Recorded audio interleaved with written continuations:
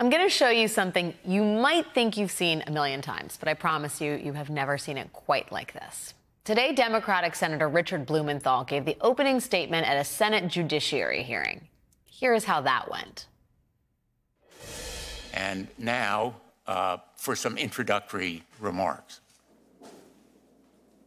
Too often, we have seen what happens when technology outpaces regulation. The unbridled exploitation of personal data, the proliferation of disinformation, and the deepening of societal inequalities.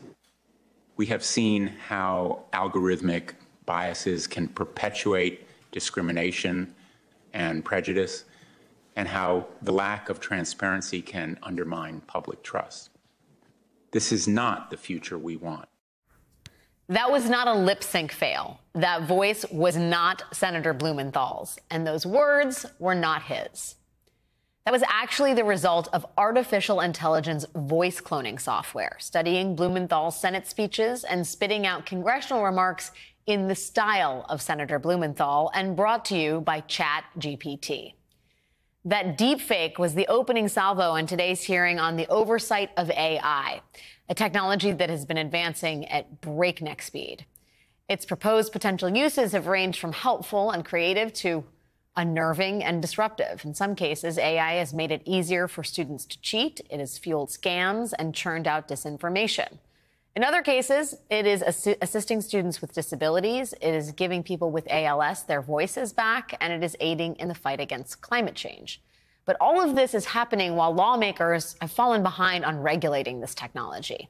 And that is why the committee brought in the CEO of ChatGPT, Sam Altman, to testify today. Altman did something exceedingly rare for the leader of a tech company. He asked the government for intervention, like licensing and safety requirements for AI models. He also expressed concerns about how fast this technology is moving.